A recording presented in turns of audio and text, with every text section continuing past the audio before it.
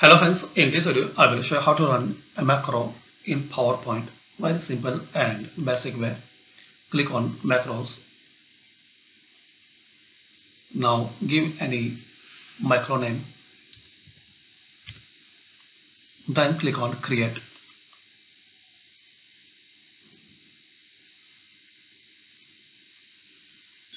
Now copy and paste your macro here. It's for dummy text. You can use your proper macro text here. Then click on close and close it. Now again click on macros. Now click on macros. Now select your macro, then click on run. So this way guys, you can create a macro in PowerPoint. Thanks for watching and please comment this video useful for you or not.